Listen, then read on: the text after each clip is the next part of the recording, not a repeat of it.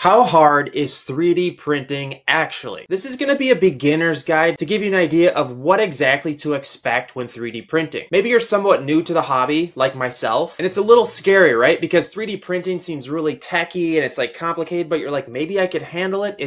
Maybe you saw someone 3D printing or you held something they printed, and it is an amazing hobby. That's what I gotta say right now. But I feel like now that I'm 6 months into this and I've just learned so much, I figured I'd do a beginner's guide to kind of help you see how easy 3D printing actually is for a beginner. As a beginner, I would say the most important variable for you when 3D printing is which 3D printer you get. In the last 1 to 2 years, 3D printers have completely changed. And as of recently, some of these printers have made it seamlessly easy to 3D print, and especially for beginners. And it kind of depends what type of person you're going to be when it comes to 3D printing, you know? Do you want to totally geek out and mess around with the machine and kind of modify it? Or are you more interested in actually 3D printing and just hands-free of the machine? So if you're the type of person that is just looking for hands-free, I don't want to mess with my machine as least as possible, there's one brand that really stands out with 3D printers right now, and that's Bambu Lab. And that's the 3D printer that I actually decided to go with. And I gotta say,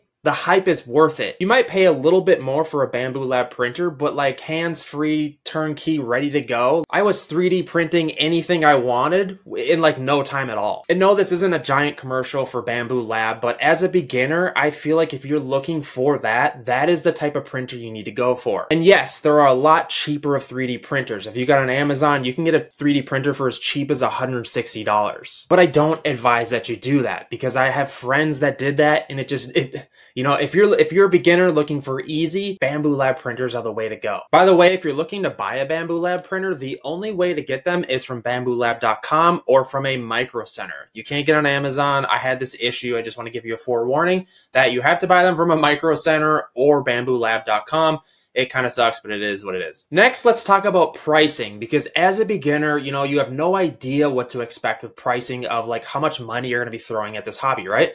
So like I said, if you're looking at getting a Bambu Lab printer or like something somewhat similar, and again, there are other brands that are somewhat like close to, you know, like Creality has some printers that are also really good, like the K1. But on average, I would say the minimum you're going to spend on a decent printer like a Bambu Lab is probably going to be between like $350 to $400. And they go as high as anywhere up to like $1,500, like the Bambu Lab X1C. Then you might be asking yourself, well, is the printer all I'm going to be paying money for? And the answer is pretty much, right?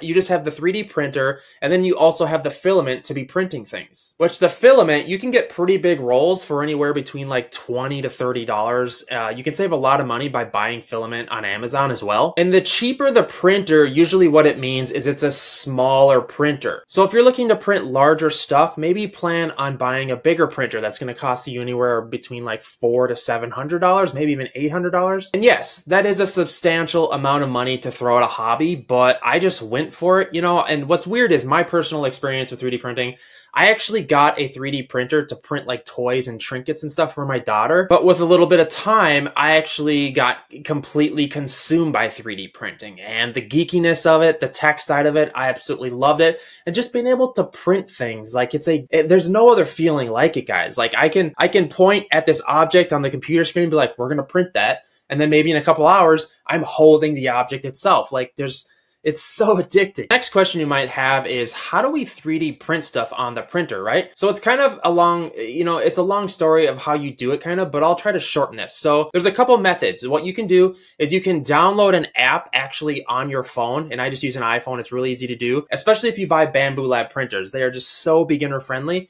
And you can download the Bambu Lab app, and you can actually just directly print things from your phone. All you have to do is connect your 3D printer to the Wi-Fi, and obviously your phone is connected, and you can literally just send it there. But if you want more customizable settings, like if you want to modify the sizing or like the color, there's so much you can customize. What you have to do is get on your computer and download a software called Bambu Lab Slicer or other slicers. There's a ton of different slicers, and essentially it's a CAD software where you can modify things. It's really easy to use. Chances are there will be a learning curve. You'll have to look up tutorials on how to do certain things, but it's pretty easy to learn, especially if you're decent with computers. So then what we do is we go to these websites and you find 3D print files, right? Then all we do is download them and then import them into the software. And then after you're done modifying it, you send it to the printer to print. It just does the dang thing. Another question a lot of beginners have is, how much filament do I use? You know, like, are the things we print, are they going to be going through tons of filament? And actually, you don't use as much as you think, you know? A big roll of that stuff that's like 20 bucks will last you a pretty long time of printing. One thing that I was unaware of is how long the 3D prints take to print though. You know what I mean? Like, cause you see the things and you get all excited to print them and you're like, how long is this going to take? And something of like this size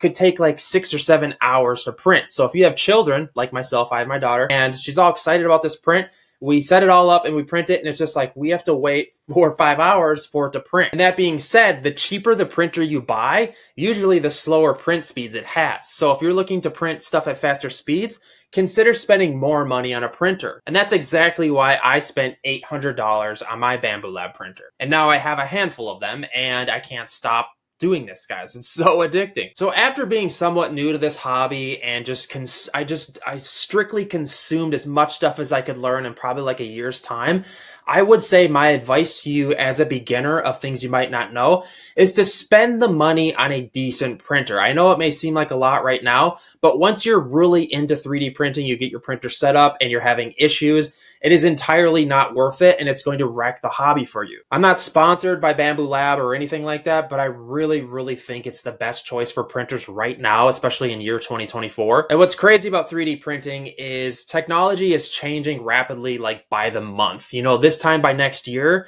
I'm guessing like all this information is going to be out of date and it's just maybe, it moves so fast. That's all I'm trying to say. Another little piece of advice to you is that I'm certain you're going to love 3D printing. So if you're on the fence with it and you're just unaware of what it could bring to you, if you have kids, this is especially going to be so much fun for you. Pull the trigger, finance it if you have to. I'm usually never for like financing things, but it's so much fun, guys. Hit me up in the comments. Let me know like what status you're at. Are you thinking about buying a printer? Did you just set one up? Are you researching it? Are you going to buy one for your kids? I'd love to hear your story. And guys, before you go, you got to see this battle between me and my daughter. We 3D printed these collapsible swords that you can print on your printer, and we battled it in the yard. Check this out. The print has finally finished, and I gotta say, it looks pretty dang good. Let's take it off the plate here. All right. Man, this thing's cool, right, guys? Look at this thing. Let's go test it out. This thing is beastly. All right, which sword do you want? Big one or small one? Small. Small one? All right, let's battle.